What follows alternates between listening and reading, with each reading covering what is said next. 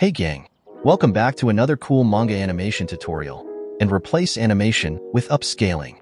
In our previous upscaling tutorial, we learned how to upscale a single panel, which is an image, to 4K. But what if you fall under these two categories? 1.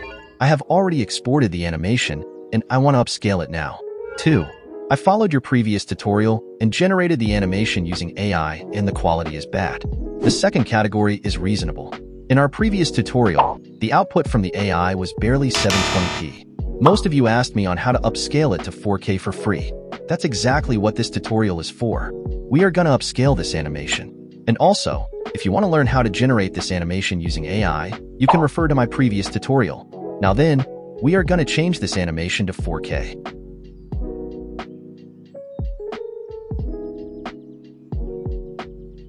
We are not going to use any online tool for upscaling. Most of them either gives you a watermark, or the result is not 4K at all. We are going to use an open source tool. Head over to this GitHub repository. Link is in the description. This tool is called Video 2X, and it uses real ESR GAN to upscale our videos.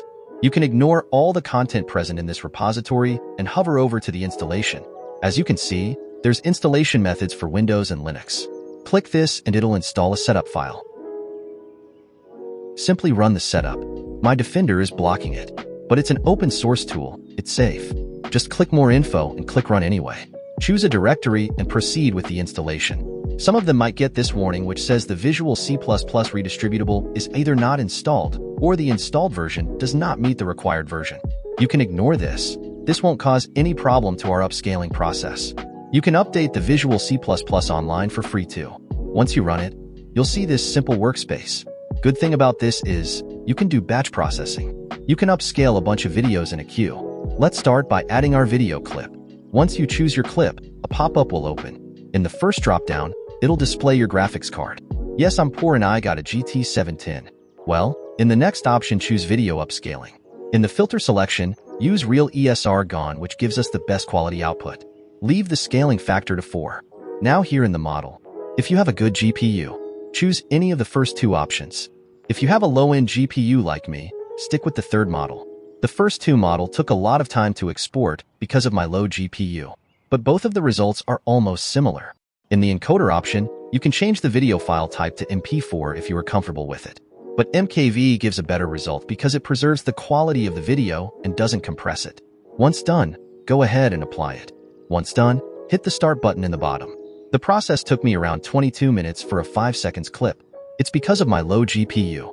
The higher GPU you have, the faster the execution process will be. This is because this open tool upscales each frame of your video, which also means the longer your video is, the longer the upscaling process will be. And here we go. We changed this low quality animation to 4K, just like that with few clicks. If you guys found this video useful, feel free to hit the subscribe button and smash the like button as well. If you guys want to learn about more manga animation techniques, feel free to drop your ideas in the comment section and I'll eventually make a video about it. Thank you so much for your support till now. And until next time, this is Roni, signing off.